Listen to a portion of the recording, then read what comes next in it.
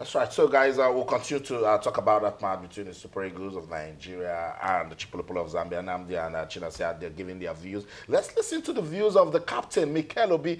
He's saying, look, I'm pleased with the experience that this team is getting. We'll be right back. Stay with us. I think with this team that they have, I think the future looks bright for them. Well, I think it's good for us that they started the whole process very late, but bad for them that they started very late to start to win games.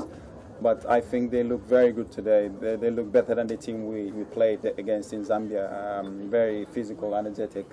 But we knew we have a bit more technical players than they have.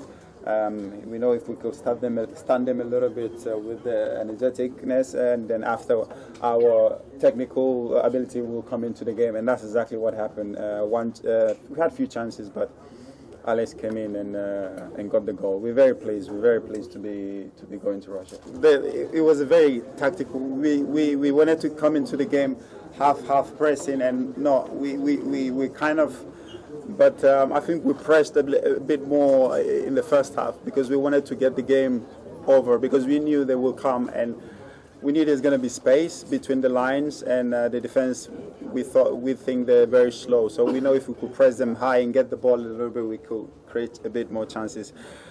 But but that's why I think we lost a little bit energy. But towards the end of the game, we started to get a bit more confidence, and we just spoke to each other. We knew this is our last chance of qualifying to the World Cup, our home. There's no way we're going to lose, and that's exactly what happened.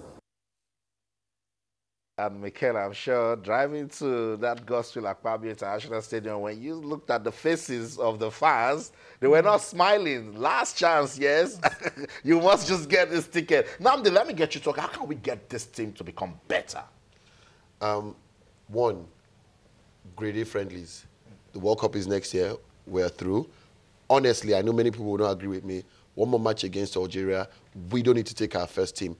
Now we need to start looking at the people who can stand up and be counted if we have injuries to our starting 11. We have an idea of who's in the starting 11. We also need cover for our defense. Balogu, Ekong, they've done well, but we need backup for them. Echejile, I'm still not too sure. I still think we need an option at left back. Option, yeah, but not totally, because I've been looking at that debate. We still need his experience. Of course. No, we need his experience. This is defense. We need his experience, but there are games where you have to change it. You might have to sit 3 at the back and turn your fullbacks to wing backs. Then you need a lot of youth and pace. So we actually need options. These options we really need now. And in these friendlies, we need to test people. We're seeing lots of talent, a lot of foreign-based players who want to play for Nigeria, but they're all mostly offensive players. We have a serious shortage in defense. I'm not seeing that clearing up anytime soon. The big, burly, physical Nigerian defender who likes contact, who can play one-on-one with any striker, who is pacey, good in the air. We don't have that right now. And that's our major problem. We need to work on that defense, and we need to get strong-holding defensive midfielders. That's what this team really needs now. Going up front, we have a team that can spring a counter-attack against almost any side. There's enough pace, and there's some quality. But defense is our real problem. If we don't get that sorted, we'll have serious issues. So obviously, that's the problem area that has to be resolved. You mentioned Alderson Echejile. The right back for a couple of years has been problematic. But Shehu Abdullahi looks to have made that position his own now. Is naturally a DM, but he's playing that role very well.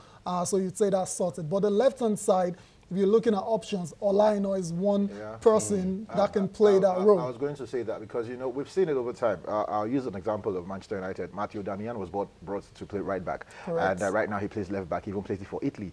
Because I always believe, I have that belief that a wing back can play either positions, whether he's right-footed or left-footed. I think you can play either positions. And from what we've heard about Olaino in training, I've spoken to some of the players, and they've been waxing lyrical about the young man, talking about how he just needs to get a game, and everybody will be convinced how good it is. And also watching him with Hull City, I think the games before the international window, he was in the team of the week in the championship because of So I believe maybe at a point we might expect, like Nam talked about, the Algerian game will be a fantastic case in point where we can try out a line out in that position, in the left wing, in the left back position, and let's see what will happen. Also in the middle, I think Mikel has been given he's played a lot, he's gotten some chances. I think we should try players like John Ogu. you know, basically the fringe players that haven't actually had a game, Yeah. you know, that we've been talking about. We've been saying we want these guys. Yeah, Chidoba Waziem, he had a horrible game against South Africa, and it seems everybody has thrown him out. But he plays for Nantes in the Ligue 1. He plays regularly. He's a surefire starter. So maybe we can say we can attribute that to him, because we talked about the central defense. Truly, Leon Balu is a right back. You know, he's playing that position. He's playing well. But like Nam said, if he gets isolated, it might be a problem, especially against a speedy attacker. So we have to try out all the players. There's also we still have defenders. There's Kelton Merrill, you know, so the people we can bring into the team. We have a whole lot of time now. The last match against Algeria, quality friendly games, you know, even training camps when we can afford to have it. I think that's the only way we can get better. Forward. Let's bring government into this. They want to say well done to them also. They've done their own part, but more responsibilities qualifying for the World Cup. We have an email here from the president of the Nigeria Wrestling Federation, Daniel Igali, is congratulating the Super Eagles. It says, on behalf of the Wrestling Federation, I want to congratulate the Super Eagles and Nigeria for qualifying for the 2018 FIFA World Cup. He went on to say, the Nigerian government, by this overwhelming sense of happiness all over the country, should see the need to invest money in sports. We can't buy or manufacture national pride. And I thought that was very, very deep. I know you guys have things to say about that. It's Sports This Morning on Channels Television. Let's go on this final break. When we come back, Daniel Igali has given us reasons to think deep about this qualification and more. Don't go anywhere. Stay with us.